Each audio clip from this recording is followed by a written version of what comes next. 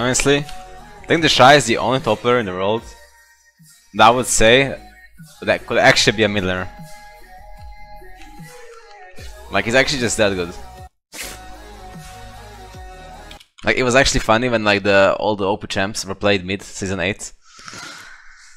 OP champs like Akali, Aurelia, Aatrox, stuff like that. All of them was only played by TheShy and like Urgot. So against IG, they won worlds, but not even flexing those champs. They just won because they were just better than the others. They didn't have to flex for them to win. You knew when they would pick like Akali or something that it was going top. And Rookie would just play Lissandra, LeBlanc, Galio.